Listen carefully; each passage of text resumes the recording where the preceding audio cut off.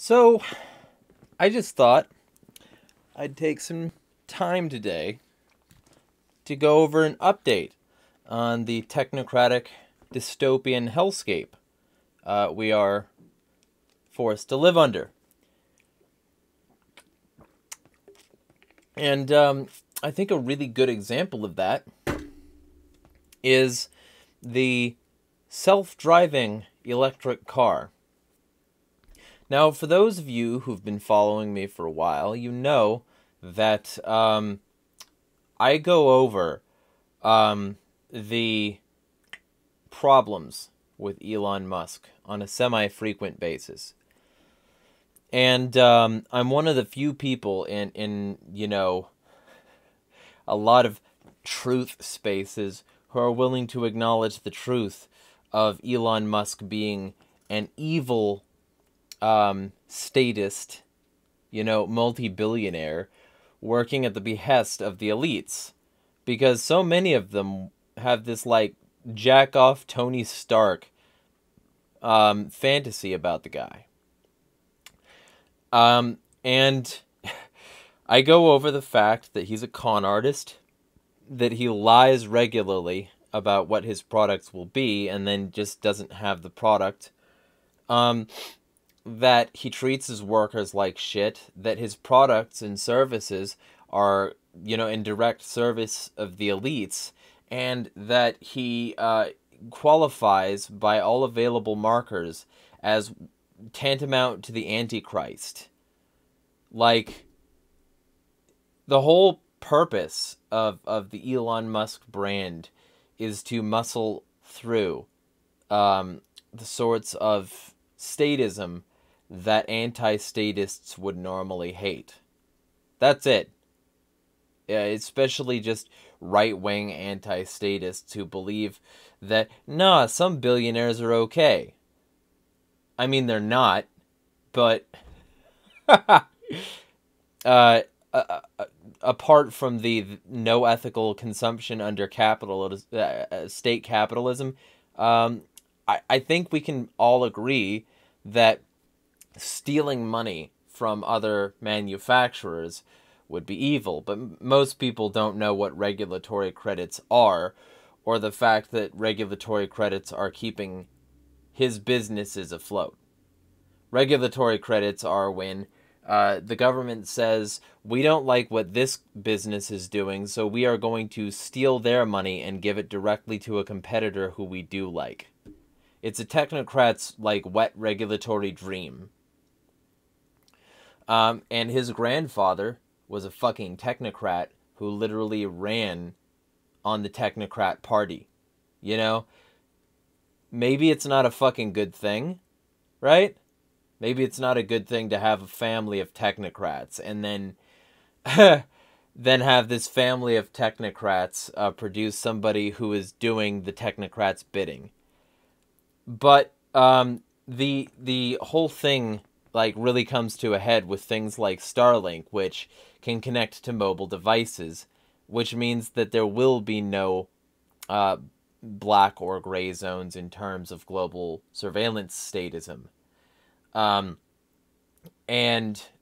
what it means is that they will be able to put a device wherever the fuck they want and surveil whoever the fuck they want, wherever the fuck they want.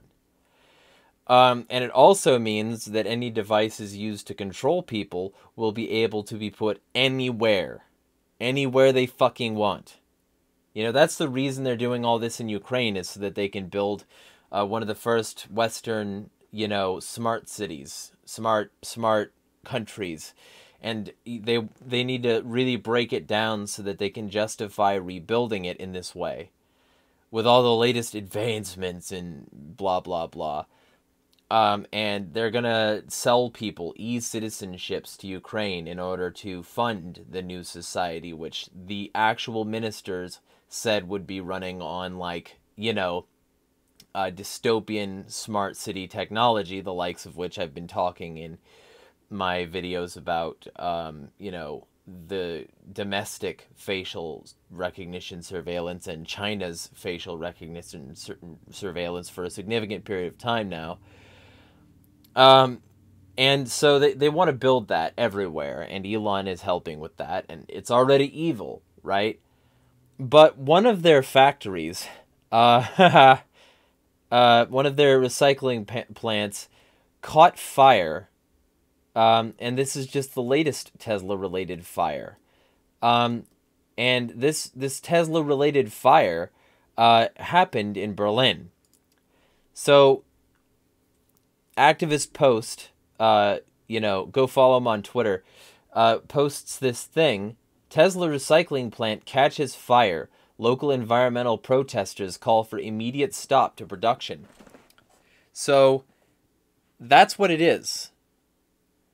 It's a giant fireball waiting to happen, because all these batteries are explosive. And all of these batteries are explosive and produce, chemical fires. You can't just spray chemical fires. You've got to have enough chemicals which are terrible for the environment in your spray that it retards the flames. So they know this. They know that these batteries are massively unrecyclable and unsustainable, and they know that any little thing can cause something like this. Do they care? No. And like, it gets worse when you think of, like, these people are environmentalists that claim that these cars are necessary and should be mandated, and by 2035 California will allegedly be banning anything other than this option. So it's really ideal and perfect, isn't it, that this is the way things are? I don't think so, but you can think so if you want. Additionally, because of what's going on here, there's an article about this from Zero Hedge. You can read that if you want. But the person who reposted this to activist post says that Tesla vehicles have been and continue to be associated with battery fires and fires that are difficult to extinguish. To be fair, battery fires and fires that are difficult to extinguish have also been reported with other companies' EVs as well. Regardless, last week a Tesla battery caught fire at a California utility substation, and last night a major fire broke out at a Tesla recycling plant in Berlin. So this article is about this fire. How a major fire appears to have broken out at Tesla's Berlin recycling plant, prompting a local group of environmentalists who have been fighting the company to call for Tesla to stop production. Overnight, Electrek reported that Tesla's on-site fire brigade,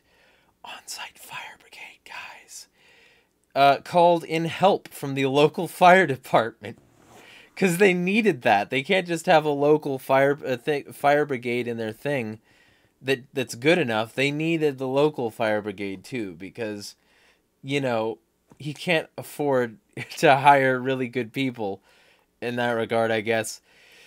Isn't it funny to have a local fire brigade that doesn't work and then need to call in the public? Why not just have the public fire brigade? Oh, because redundancy. Well, then just don't have the battery recycling plant and don't make EVs. It's so much easier than this.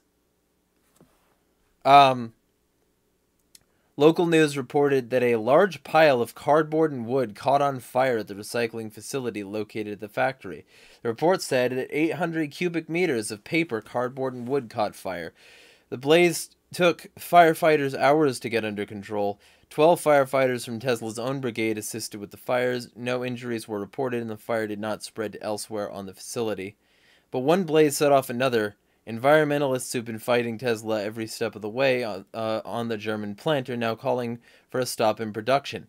A group called Citizens Initiative Grüneide BI is calling for an immediate stop to production. A representative from the group commented, "Our worst fears have come true. We demand a production stop until the causes and circumstances have been clarified and all safety-related measures in the water production area have been implemented." Tesla has not issued an official comment as of yet. So, it goes over fucking other Tesla problems, and it's So many. So fucking many. Right? And then, like, you get to the things that were listed up here already. Like, I'm not going to click all of those because it's just about fires that this video is. But Tesla's world is on fire. Like, look at this. 2 men die in a Tesla crash. Approximately 32,000 gallons of water over 4 hours needed to put out the fire. Because of the fucking battery. And it says, earlier this month, Tesla owners wondered aloud about suing the automaker if full self-driving would never be possible like the company originally promised. Other complaints about Tesla include crashes and other potentially fatal mechanical and operational issues. Last night, 2 men died after the owner's Tesla crashed into a tree. Man. So, because of the battery, it required 32,000 gallons of water. And this is one of them. 11 tons of water in special container for remains, still a fire hazard 3 days later. And it's not just Tesla either, as the article said. It's also, you know, Tesla battery fire at utility substation closes highway. That was recent. Worldwide EV recall due to fire risk. Don't drive or charge them. More EV charging fire woes. Batteries can reignite hours or even days after they were initially extinguished. GM had to recall 141,000 Chevy Bolt EVs due to battery fires and explosions. Of course, battery fires not isolated to Bolts. GM recalls all Chevy Bolt models, including EUV crossover, due to battery fire risk. Second recall of Chevy EVs due to battery fires. Life with an affected car is going to be a lot less convenient than it used to be. Hyundai recalls 82,000 electric vehicles due to battery fires. Fires are a problem with other EVs too. And more thousands recalled by GM. And just this is recent. Tesla vehicles have been and continue to be associated with battery fires and fires that are difficult to extinguish. And this is another Zero Hedge article that there are reports of utility-scale battery fire at PG&E facility in Moss Landing, an area located in Monterey County, California. A fire causing the road closure on Highway 1 is not at the Moss Landing power plant. It's at the adjacent property PG&E substation and battery facility.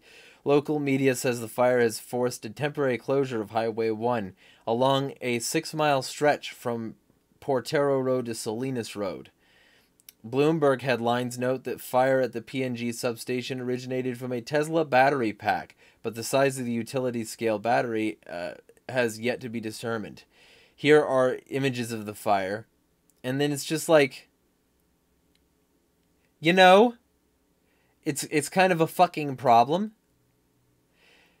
And you know, I coincidentally, before I saw this link, I was already commenting on Facebook, trying to, you know, sort of goad people into looking into Elon Musk a little bit more.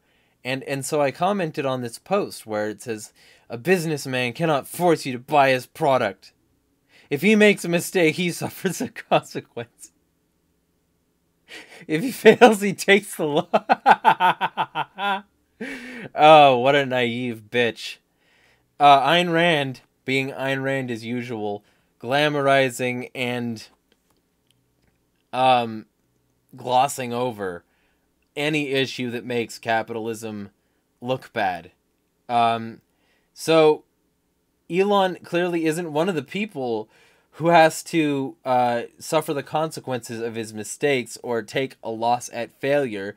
And he can force people to buy his product because that's exactly what he fucking does when he uses government facilities and government force to take government supported regulatory credits from other business. Like, he steals. He takes government support and he uses it to steal from other people. That's how he keeps his whole thing afloat. You know, he's a massive state capitalist cunt, and people still support him. So I needled people about that down here. I said, cool. So because of regulatory credits and grants, we all hate Elon Musk, right? And it went about as well as you can probably expect. At first, anyway. Then I had a good exchange with Dan Lyons down here because I went over it and I said, are you familiar with the fact that Tesla cars can be remotely turned off and returned to the manufacturer upon non-payment? Are you aware of the fact that they're hooked up to mobile chips and Starlink reaches mobile devices? Are you familiar with the fact that Starlink and Neuralink both talk to one another with very similar technology not too long from now? Or with the fact that creating a lack of dark zones on the planet means a universalization of the surveillance state? What about the fact that centralization of global internet means the elites can turn it off at will? What about the fact that he has technocrat relatives and statist tendencies? Why am I supposed to assume that the guy responsible for creating this infrastructure with government money, force, and facilities has goodwill at heart? I mean, I'm not going to assume that, but to be clear, I'd like to hear your arguments for it. So, it went about as well as you can expect. And he eventually said, hey, I agree with you, man, because I'm right. I'm right about Elon Musk. I'm right about Tesla. I'm right about SpaceX and Neuralink and Starlink and his technocrat relatives. And I'm right about the fact that his vehicles are worse for the environment than their gas counterparts long term because lithium ion fucking explodes. I'm right. I'm fucking correct. Okay? So anybody who wants to come at me about that, you're welcome too. Let's have a conversation. And speaking of conversation, feel free to subscribe to my email newsletter, which will be in the description. And subscribe to the AgoristNexus podcast as well to see more stuff that I'm doing. There's a variety of things in the works, and every subscriber I get, every bit of financial support I get, which there are also links in the description for that, every bit of that I get, the closer I get to making a statist's day worse. So, feel free to help me do that. Anyway, fuck Elon Musk, smash the fucking state.